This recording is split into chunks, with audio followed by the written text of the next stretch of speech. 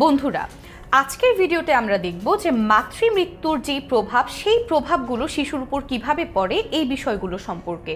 এর আগের ভিডিওতে আমরা দেখেছিলাম যে মাতৃমৃত্যুর যে প্রধান কারণগুলো রয়েছে সেই কারণগুলোর মধ্যে অন্যতম ছিল বাল্যবিবাহ কিংবা ঝুঁকিপূর্ণ গর্ভপাত, নারী শিক্ষার অভাব কিংবা প্রয়োজনীয় চিকিৎসা ব্যবস্থার অভাব, এই বিষয়গুলো। এখন এই যে একজন মা তার গর্ভকালীন সময় কিংবা সন্তান প্রসব করার পরপর যে মারা গেল, এই যে মারা যাওয়াটার প্রভাব তার শিশুর উপর কিভাবে পড়বে সেটি আমরা এখন দেখব। প্রথমেই হচ্ছে মাতৃমৃত্যুর কারণে শিশু তার প্রয়োজনীয় পুষ্টি হতে বঞ্চিত হয়। কিভাবে বঞ্চিত হয়? এই যে মায়ের মৃত্যুর পরপরই সে কিন্তু তার মায়ের দুধ থেকে বঞ্চিত হচ্ছে। আমরা সবাই জানি যে একজন শিশু জন্মগ্রহণের পরপরই তার মায়ের শাল দুধ কিন্তু তার স্বাস্থ্যের জন্য অতীব জরুরি এবং খুবই গুরুত্বপূর্ণ একটি বিষয়। কিন্তু সেই মা যখন মারা যাচ্ছে, সেই শিশুটি তো তার মায়ের দুধ পাচ্ছে না। তাকে কি করা হচ্ছে? কৌটার দুধ, প্যাকেটজাত দুধ বা গরু গাভীর দুধ তাকে খাওয়ানো হচ্ছে, যেখান থেকে কিন্তু সে তার প্রয়োজনীয় পুষ্টি হতে বঞ্চিত হচ্ছে। অর্থাৎ মাতৃমৃত্যুর কারণে শিশু প্রয়োজনীয় পুষ্টি হতে বঞ্চিত হয়। দ্বিতীয়ত হচ্ছে শিশু তার রোগ প্রতিরোধ ক্ষমতা হারিয়ে ফেলে। কেন? এই যে মায়ের দুধ একটি শিশু পাচ্ছে না, মায়ের দুধ কিন্তু একজন শিশুর রোগ প্রতিরোধ ক্ষমতা অনেকাংশে বৃদ্ধি করে দেয়, যেটি কিনা মাতৃমৃত্যুর কারণে সে হারিয়ে ফেলে। তৃতীয়ত হচ্ছে শিশু সামাজিকীকরণে ব্যাঘাত। কিভাবে?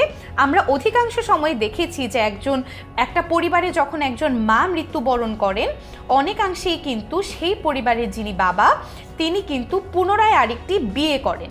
এই যে বিয়ে করলেন, এই বিয়েটা হয়তো বা তার শিশুর জন্য ভালো কিছু হতে পারতো, কিন্তু অনেক সময় আমরা যেটা দেখি যে শিশু সামাজিকীকরণে ব্যাঘাত ঘটছে। কারণ নতুন যে মা আসলেন, তিনি কিন্তু সেই সন্তানটিকে তার নিজের সন্তানের মতো অনেকাংশেই গ্রহণ করে নিতে পারেন না, যার ফলে পরিবারটিতে একটি দ্বন্দ্ব এবং বিশৃঙ্খলার সৃষ্টি হয় এবং শিশু নানা ধরনের মানসিক সমস্যার মধ্যে পড়ে যায়। এবং এই যে মায়ের দুধের অভাবে পেটের পীড়া, এটিও কিন্তু আরেকটি প্রভাব, যে মায়ের দুধ পাচ্ছে না বলে একটি শিশুর কিন্তু নানা ধরনের পেটের সমস্যা হতে পারে। এবং সর্বশেষে যেটা হয়, পারিবারিক বিশৃঙ্খলা, যে একটি পরিবারে যখন একজন মা মারা যান, তখন সেই পরিবারটি কিন্তু একদমই আগের মতো থাকে না এবং পারিবারিক বিভিন্ন ধরনের বিশৃঙ্খলা কিন্তু দেখা যায়। বন্ধুরা, আজকের এই ভিডিওটি থেকে তাহলে আমরা দেখলাম যে মাতৃমৃত্যুর যে কারণগুলো রয়েছে, সেই কারণগুলো যদি আমরা কমাতে পারি, তাহলে কিন্তু মাতৃমৃত্যু অনেকাংশে আমরা কমিয়ে দিতে পারবো। এবং এই যে মাতৃমৃত্যু হচ্ছে, মাতৃমৃত্যুর প্রভাবে যে শিশুর যেই পরিবর্তনগুলো হচ্ছে, এই বিষয়গুলো সম্পর্কে কিন্তু আজকে আমরা বিস্তারিত আলোচনা করলাম। আশা করি তোমরা সবাই বুঝতে পেরেছো যে মাতৃমৃত্যুর প্রভাবে শিশুর উপর কী ধরনের প্রভাব পড়ে বা এর ফলে কি কি অবস্থার মধ্যে দিয়ে একজন শিশু যায়, এই বিষয়গুলো সম্পর্কে। তোমাদের সবার জন্য অনেক শুভকামনা।